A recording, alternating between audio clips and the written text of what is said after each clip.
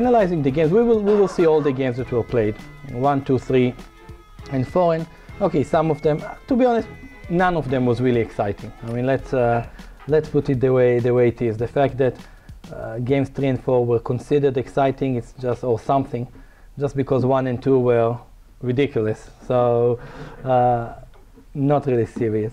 But okay, it's World Championship match, and of course everyone is so nervous, especially, I mean, there are like really huge stakes here for both players. The way that I was thinking to do our evening, pretty much every evening, is basically like a live show, like on ICC. So I don't want to rely so heavily on computer analysis. So the reason I said I think that there are huge stakes for this match, I think bigger than Topalov, Anand, and pretty much bigger than any other match that we've seen in a long, really actually long time, is, well, first of all, I think it's the first match since 1921, that's 92 years, that the two players are non-Russian or Soviet, ex-Soviet Union. Okay, there was actually Anand Topalov was the previous one, just Anand Topalov. But both of them were kind of already world champions, so if you count that out. And obviously for Anand, well, it's much more interesting match than Gelfand. Against Gelfand, he had just downside. I mean, what was his upside against Gelfand? Okay, he could have won the match 8-4 and everyone said, wow, he crushed Gelfand, but it was as far as humanly possible to imagine that, and he was almost close to one of the biggest, maybe the biggest embarrassment for a world champion, losing to player at that time number 25 in the world. So, but here, well, here he has absolutely huge upside. I mean, if he will win this match, I mean, maybe on paper, yeah, you'll still say Kasparov had a greater history, like, you know, if you will look at the performance and everything. But if you really look at World Championship matches, I mean, no joke. He beat Kramnik, Kasparov couldn't do it. He beat Topalov, beat Gelfand, beat Carlsen, assuming he will do it. He won the World Championship in 2000, he beat Shirov and so on. That's really, I mean, maybe just looking at those statistics, maybe he will be the greatest. If you just look at World Championships titles and defending and so on. So that's what he has on his stake. Okay, the other side is very clear, becoming one of the youngest world champions ever. I mean, being the top player in the world for 3 years and actually just getting the title. So I think this might explain at least the very low start. So let's see the beautiful games 1 and 2 that everyone's so excited, and then we will see a little bit after. So we will be seeing it without any analysis on ICC, and I will use a tiny bit here for preferably smart insight or just some insight, not smart. Okay, I was here actually, well, doing the Wednesday and Thursdays classes, and I think that I said more than once, actually many times, that, well, I think we will see some knight f3, g3, b3 from Carlsen, just exactly with that hand move, which basically means, okay, I'm just the best player in the world, I don't need any openings, I'll just move the pieces and somehow I will outplay you, which basically works for him pretty much. So it wasn't any surprise to see this on the first game. Okay, it will, by the way, it will be interesting to see at some point if we will start seeing like absolutely main lines, because so far third of the match is gone. Third, it's huge. Nothing was really shown there. Nothing. I mean, the players could have been working half a year preparing 10 hours a day, or could be at the swimming pool watching movies, and the openings and everything looks kind of the same. Okay, so they got very standard position. c4 could have been played earlier. I think that in this position, c4, if castle we can transpose to, basically this is the Grunfeld of the Fianchetto King's Indian. And okay, there have been many games like this. Actually, Karpov had several big games, like against Kasparov, against Kamsky. I think that in this specific move order, capture here might be quite a serious alternative first, because when the pawn is on c6, the diagonal is already blocked. It gives black a lot of flexibility for some things. For example, if knight e5, knight g4 is supposed to be already quite strong, because there's pressure on d4, and if take, white bishop cannot get to b7. So okay, knight a3 is a possibility. We can still consider that. But Carlsen, very true believer to doing nothing and moving the pieces, play this way. Actually, we have seen a game here.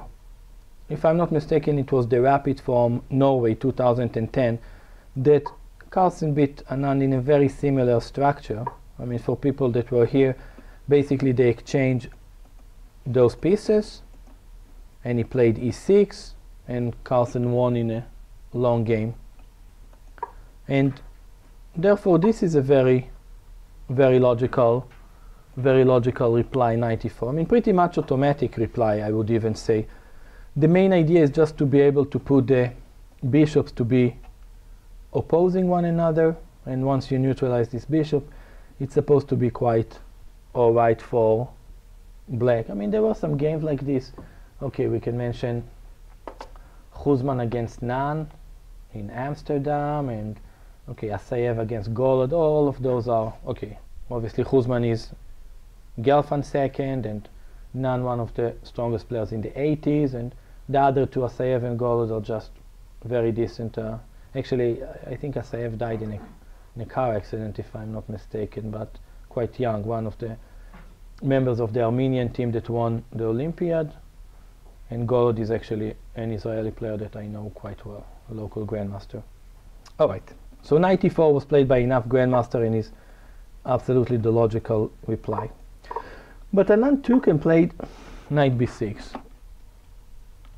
On the surface, it looks like, well, quite a bizarre or wrong way of playing, and just giving the center. But the problem usually with those hanging pawns is just how to defend them. So let's since I spoke for almost 10 minutes non-stop and surprisingly nobody said a word, so let's hear some of your thoughts. So how to defend the pawn on c4? What are our possibilities?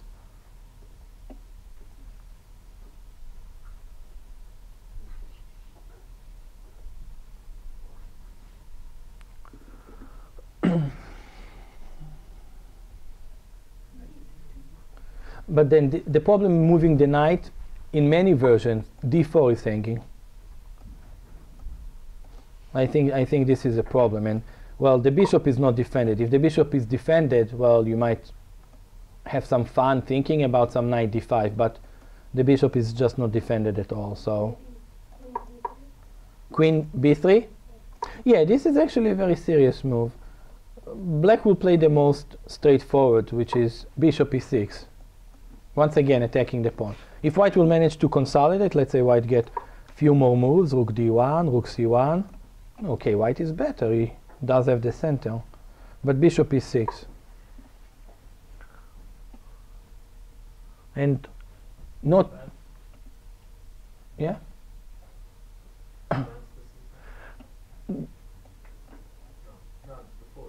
Before, yeah, this was what was played in the game, c5. Right. And here, okay, I mean, always something like this has to be considered, but I mean, most likely, even bishop take looks somewhat reasonable. I mean, bishop take, the problem is something like this, just looking at it quickly. Actually, this is maybe big problems for black. I mean, he's a pawn up, but there are some really serious threats here. I mean, actually, e4 is more than a serious threat. This is probably really not pretty. f5, knight g5, knight d4. But black can play this way. Of course, he would like to get the bishop here.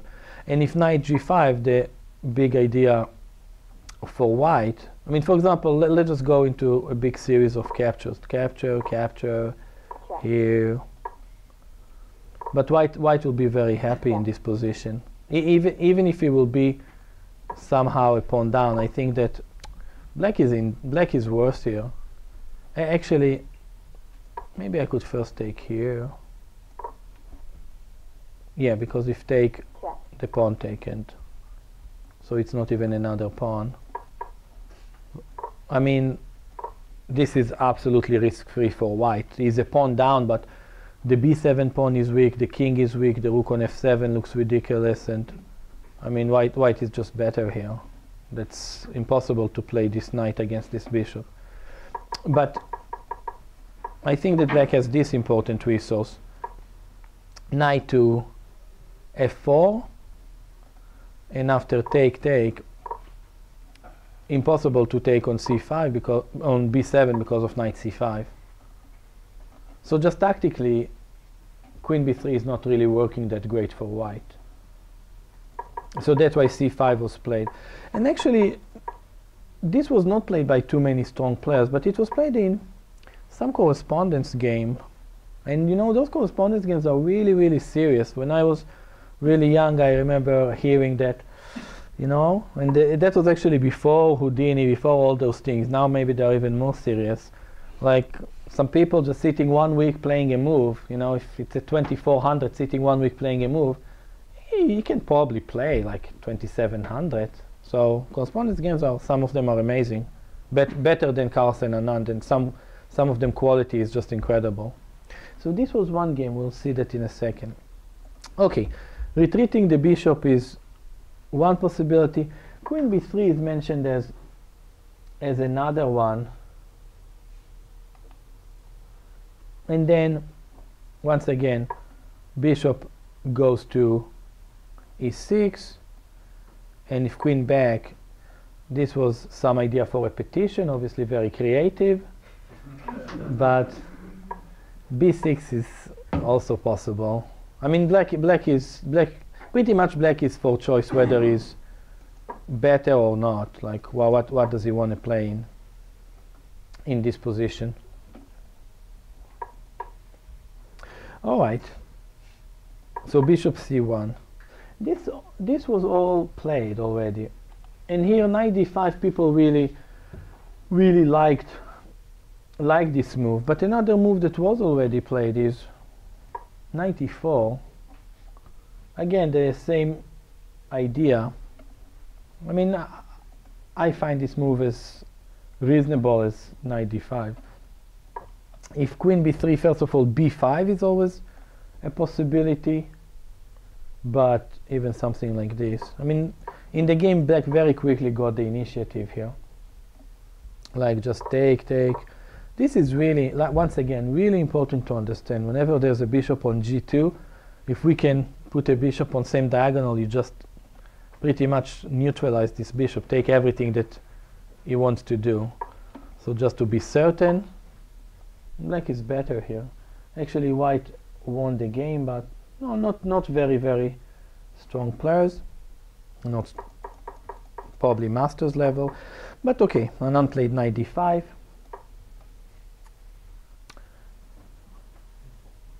And here Carlsen played queen b3, which basically already, you know, is satisfied with a draw, knight a5 back and forth. But what really can he play in this position?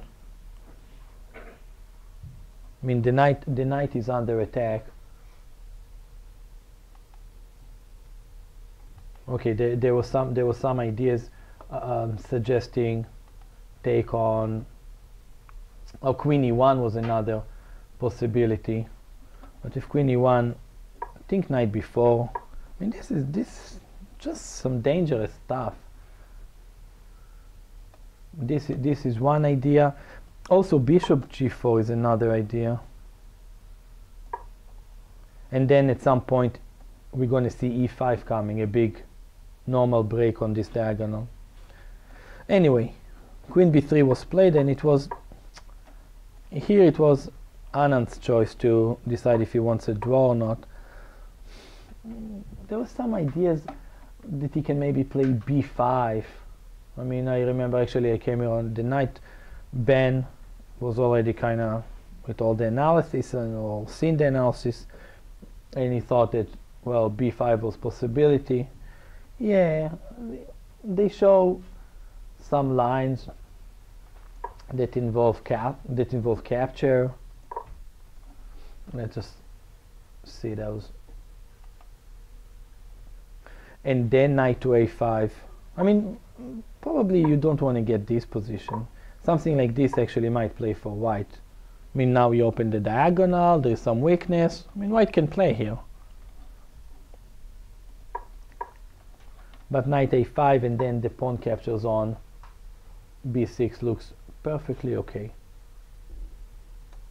This is the analysis they give with also equal. Okay, I don't think possible to blame Anand at all for making this draw. So basically, nothing happened. I mean, like I said, I think 6 months of preparation or being in the beach and, you know, hanging around, this game was like that. Oh, whether Carlsen was, you know, lacking energy and, you know, his play was less than his normal level, I don't think so. I mean, I think, okay, objectively, I think d takes c4 was something that he wasn't really expecting. Again, for me, it wasn't a surprise, the opening. On the contrary, I mean, you know, Ben is here and he will put our videos from last week on YouTube, and I mean, the amount of times that I said knight f3, g3, basically just, okay, you know, I'm just moving the pieces. I mean, it's known that Carlsen is, I don't know, like insanely talented. I mean, insanely in any level. I mean, in any level, but maybe because of that he allows himself to be lazy. I mean, people know that he's, yeah, kind of, I don't know, let's put it this way. Right now, no harm was done. I mean, if he will win this title, then we will say, wow, it's maybe the greatest talent ever in chess history. He can be watching movies non-stop and still become world champion. If he will lose, or basically won't win, then you'll say, you see, doesn't matter how talented you are, you have to work. No, the first game, same Carlsen. Like, if you remember when Carlsen came with a novelty on move 25 in any big line in the last 2-3 years, you should tell me. I don't. He's like, I don't. He's moving the pieces and it's working against everyone. So it's also, by the way, was pretty much working against Anand today. He's not playing actually really best chess, but today he was probably winning. But we will get to that. Okay, so actually, that's interesting that Anand played e4. I mean, somehow I thought that he might want to go more with d4. I mean, he used to play e4 was his main play, and then he had to basically change it because of Kramnik. He just had in the match in 2008. Wasn't really clear what to play against the Petrov. Actually, at that time was really difficult to get anything against the Petrov. And there are some ideas that came up since then, but okay, today you have maybe a better, more modern Petrov, which is the Berlin that we have seen today. But I was thinking that d4 might be played more, but okay, he already played 2 times e4. So yeah.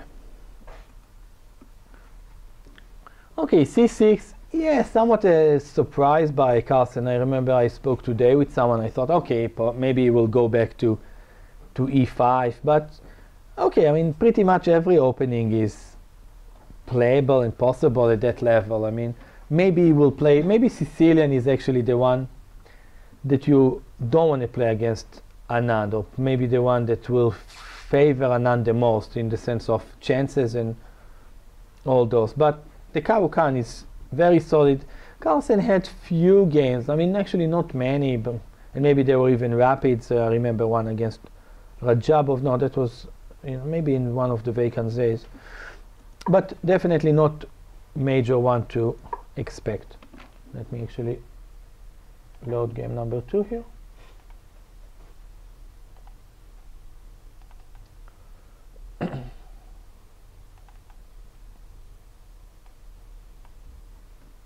All right. Okay, this is the line that, I mean, Karpov used to play, well, Karpov used to play bishop f5 and also many games with knight d7 and knight gf6. But bishop f5, I believe, today became the more popular move. Okay, h4, h6, knight f3. Yeah, this move not as I would say not the main move in the position. Supposed to be, you're not supposed to, at least principle in theory, supposed to allow knight e5, or it's supposed to somewhat favor white. For example, knight f6 is another move that actually is being played. Like, for example, recent game in this line is Adams beat Henkin in Dortmund 4 months ago. I think the game went something like that.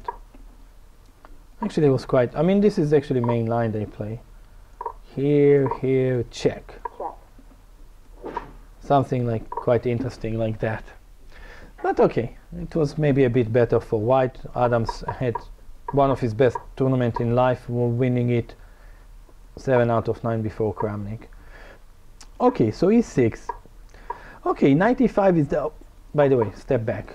Knight d7 is of course the main move. I mean, just not allowing this knight e5, and okay, then we will see this position, and either it's going to come with knight f6, queen c7 and long castle, or knight f6, bishop e7 and short castle, which is the, actually Anand plays this line a lot with black. I mean, there are many games of, or quite a few games of Anand with the black pieces. But this is interesting. And Anand had a game exactly this way this year against Ding Liren. I believe it was in Alekhine Memorial. We will see when they deviated. I believe it was on on the 14th move. Okay. f4. This is the idea that white wants to achieve. By playing quickly knight e5, we can get f4. And why you could play knight e5? Because black was a bit slow with knight d7. Check. Okay, check. And moving back. Bishop d2.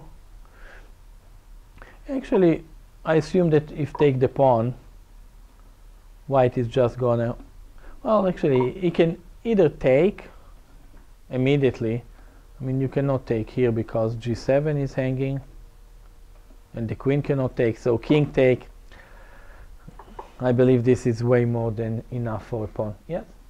Could you talk a little bit about why it's worth spending that tempo to force white to play c3? Yeah, I think the reason is that in some lines he wants the bishop not to be on d2, so the queen can go to a5. That is a very typical idea in many of those positions. The queen can go to a5 in many versions.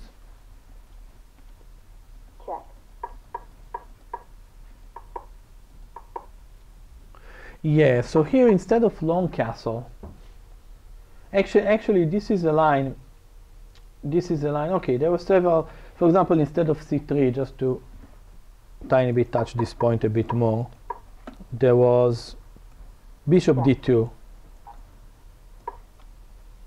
This was actually a game played in the World Cup of two very strong players, Yakovenko and Elyanov.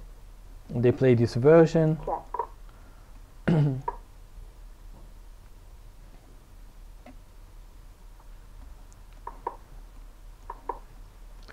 Okay, and they actually made quite a quick draw here. Queen to e2, queen c7, knight e4. Okay, really just they took on e5 and was quite a quick draw. But okay, c3 shouldn't have been like a huge surprise for pretty much any of the players. Bishop d2.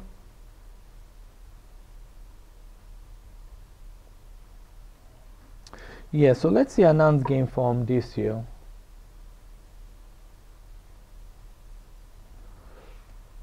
Queen e2 was played by Anand. Oh yeah, it was in the Alekhine Memorial.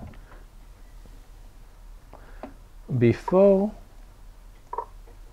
Queen c7. Sorry, c5 taken now before. And actually, he just castled white and castled short and white just a pawn up.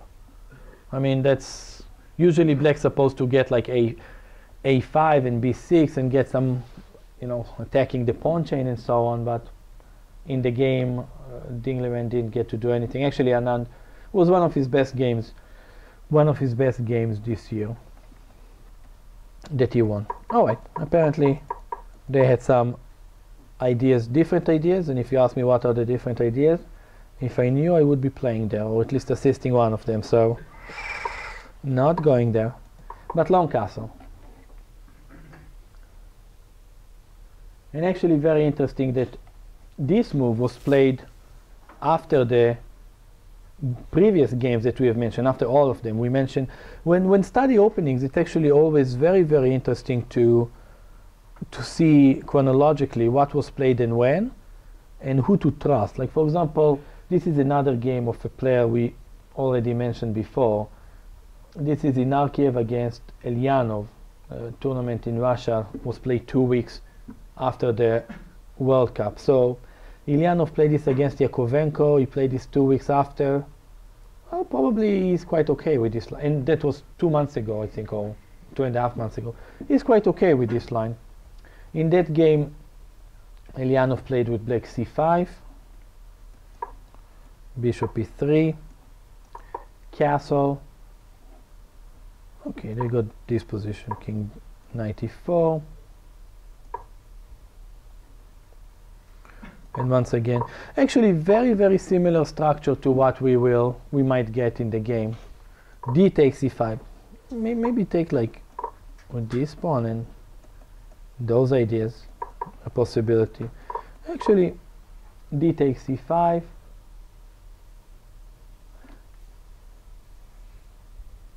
Rook d8. All right. Actually, black should not win this position, but somehow he went and won it. Don't ask me how or why. After h5, white is more than, well, white is okay, maybe slightly better, maybe equal. Alrighty. Well, Carlsen played just simple move castle. Okay, knight e4. I mean, moving of the knight has really one purpose. What is that purpose? Yep. G4 and kind of just throw everything at him? Yeah, just exactly. Just to. I mean, in some lines in the Caro-Kann, like we see ideas of knight f1. Some other just move the knight even so it won't be exchanged, and then g4. Okay. Okay, knight takes e5 is one idea, but Carlsen took, and took. I mean, this is actually really interesting to take on e5. It wouldn't be my first instinct. What is logically first instinct here for black, for people that play Caro-Kann or for people that now are looking at the Caro-Kann? E5 capture the black knight. This was played in the game. This was played in the game, but at least mine, it's not my first instinct to capture the knight. Just knight f6 and queen d5. Exactly, and then many times when queen is on e2, we see queen e4, and queen exchanges. It's so typical to so many lines. So which moves should be considered here? This is interesting.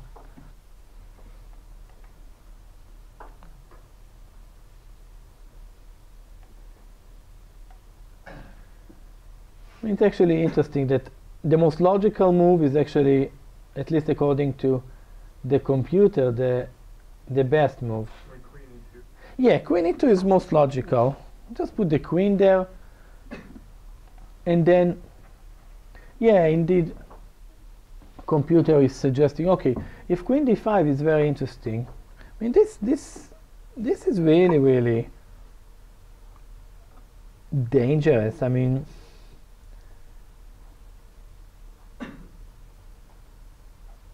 queen d5 is the logical move, where when saying, okay, you play king b1, And okay, like black is maybe tiny worse, but no real weaknesses and no big problemas and so on. But this is really dangerous. I mean, this immediately, this is not a bad one. I mean, taking the pawn looks really I mean, well, maybe not dangerous anymore, maybe just over. Like, this is really dangerous. Black has no attack, he just took a pawn, but he has nothing over there, and white just have everything open on the king side. Yeah, g4 is really, I think this idea, I mean, probably black should still be looking to exchange queens here with queen e4, but he's already a bit behind here. I mean, white didn't even waste any move, and white is for certain better here. Even with exchanges of the queen, maybe he can even move somewhere. This is computer suggestion, but it just doesn't, I mean, okay, without queen, black is very happy, right? He fixed the pawns everywhere, but the problem is there are queens on the board, and I don't know. I really like the square there, but maybe like g4 and then okay, play same lines. It just looks somewhat dangerous for black. Probably he will play queen d5 and exchange the queens this way or another, but I can understand why Carlsen wasn't so much in the mood for that. So he took. And basically went to very similar ideas. So here it's interesting. I mean, I said that we will look at this game like, okay, like we're doing some live commentary, but still, we already seen the other two games. I think that in the first game there can be no complaints at all for Anand. I mean, even, okay, maybe Kasparov is one of those players that if he thought he's tiny better in the first game with black, he might have played, doesn't care. White, black, first game, he might just play. But Anand, I don't think never had those killer instincts. But this game, tiny bit, but especially the third game. I think the third game was horrible for Anand, like really, really horrible. Actually, I can tell you we will see the third game. I told everyone, and I'm saying it here live, or somewhat live. No, I think the match is over after the third game, and not in Anand's favor. I mean, if he couldn't push in the position that he had in the third game, no. So, I mean, and today he had a miracle. He didn't lose, but he's not going. I mean, I actually kind of more and more thinking he's not going to win a game in the match. If he somehow can avoid losing, well, very nice for him. But I don't think he's going to win a game. So the question is when he's going to lose one, and then I think it's all over. But this is also an interesting position because, okay, after take, I don't think he's really playing for a win. Okay, I mean, queen g4 was a very critical, very critical move. And actually here, really interesting what to play. I mean, there are two moves that were very seriously considered, and actually one of them, two players like correspondence game already played that position, so that's no joke, and those are real killers.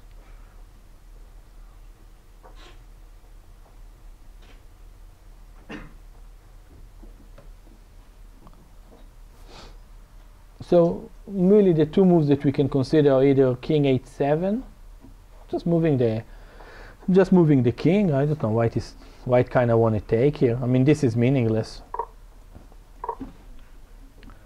This is meaningless. So king h7, f5 is actually probably the best move. It's interesting that Carlsen said he would have played king h7 and not f5, which is more accurate. So first of all, let's see, after king h7, king b1. Okay, well, protecting the pawn is not bad. But now there are some ideas for white, mainly involving this move at some moment. For example, if rook a d8, I really like this move. I think it's a very strong move. One, it paves the way for the pawns to advance. It controls more squares around the king.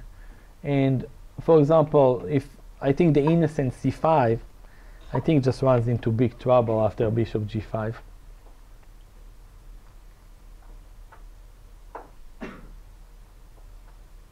Yeah, let's look at queen e2. Yeah, if c5 after bishop g5, already big advantage, because the rook is aiming at the queen and everything is, well, quite defended. I mean, if pawn take, I mean, okay, there's not actually, I think this might be more precise immediately, right? This is just checkmate pretty much. So the threat is to take, but also to take here. Okay, black of course should not play c5. He can move back, but okay. But then white seems to be playing in this position. c4. Once again, take. I think take. Maybe move like bishop b4 is problematic. At least this move. I'm saying at least because this is interesting. Like for example, such position. Okay, white is better, but actually when looking at it, like just very quickly, I think this is much. This is just winning, right? I wouldn't waste any energy on looking at bishop b4. This just winning the game. The queen has no squares to stay here, and then when it moves back, I don't know, something like that. Somehow it looks very dangerous for black and quite for free. But I think that this move that Carlsen said he thought was wrong is actually a better move.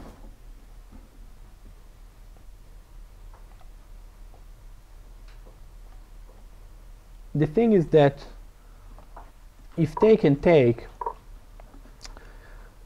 the pawn on e6 looks weak. Well, maybe it is weak, but black gets a lot of very quick play with rook f2. a2 is right now hanging, so black just gets enough very quick play. Actually, I think that this position after take, computer is even tiny bit favoring black, or let's say equal, but that's not the way to go. So the correspondence, I think it was a correspondence game, pretty certain, went queen g6, now take. Okay, because now he has rook f7. It looks really dangerous, but the computer is not getting very excited, at least. I mean, g4 was played. In the game they took, and the computer was preferring f4 and saying it's around equal. Okay, the game went take, a5, rook to g1, bishop f8, and it was a draw. Actually, okay. So this is first moment. Now, I mean, does Anand have to play for a win? No, he doesn't have to play for a win. But should he make effort to do? I mean, how is he going to win a game? I mean, it's not going to be like same story like with Topalov. I mean, basically, he won the last two championships. He won basically because of rapid. Well, he beat Topalov because Topalov was so terrified to play rapid games against Anand that he went kind of crazy in the last game. I mean, that was really the reason why Topalov, or main reason at least, he said, but why he played with white so carelessly, like really incredible. He just was afraid of rapids. Against Gelfand, he actually won in rapids. The match was 6-6 and he won the match in rapid. I think against Carlsen, I mean, rapid are not necessarily any spot to escape for Anand. I mean, I always remember in one of the Melody Ambers, this was just unbelievable. Carlsen finished with 9.5 out of 11 in the rapid section. He made one draw with Grishuk, and he lost to Ivanchuk, of course. But he beat everyone. I mean, like, everyone, like Anand, Kramnik, every player, Aronyan in the rapid. That's like +8 out of 11 games, and seriously, there were like players number 1 to 8, 1 to 9 in the world, and several 1 or 2 tiny weaker. So rapid is not going to be any escape spot for Anand. So I mean, if you don't want to push in this position, even though let's say it's somewhat equal, but maybe some pushing. All right, well, we'll save those all those complaints for the next game. B5. Okay, basically not much is happening here. I mean, no attack. Black just pushed the pawn to prevent white from getting anything on that side. At some point he's threatening to play some minority attack, but he doesn't really, I think, want to do that. Okay, so here a5, rook f1, rook e8, and here I remember last year in the Pan Am I was doing some commentary there, and mainly hanging around and tiny bit doing commentary, but it was actually really cool. Yasser was there from Lindenwood, and he hung a lot in the press room, and Unishuk was there, and we looked at one game, and Unishuk found a way for a repetition, and I was joking. I said, I said, like, seriously, that's how you're thinking? He said, like, you have to be professional after all the tournaments that you're kind of forbidden to make a draw. You kind of start thinking professionally about repetitions. Although, of course, he's the, very, very big fighter, and exactly the opposite. That's why it was funny. But apparently, those players are finding very creative way for repetition. Rook g3, threatening the pawn, and mission accomplished. Attacking here, here, here. Okay, so that was just a draw. Once again, no big event. I mean, could have been more interesting. I mean, actually, this seemed to be the most interesting point of the game, which Anand chose to ignore. So both games, I think, together took 2 hours, and together, tiny bit, right? The first one was 1 hour and 10 minutes, and the second one, maybe about an hour, something like that. Black, well, okay, in the first game, let's be objective. Black was not really better. You cannot say, hey, Black was better at this point. But Black had the choice in the first game. This game is non-event, and in games 3 and 4, Black was okay. In game 3, Black was better, maybe more than better. In game 4, Black was probably winning. So yeah, I mean, Black probably wasn't worse. Maybe this position on the board is the only position that Black should be thinking in the entire match of maybe getting worse. But okay, if Carlsen want to get something with white, well, either this knight f3, c4, g3, whatever, gonna work. So far, at least Anand is holding reasonably with the black pieces.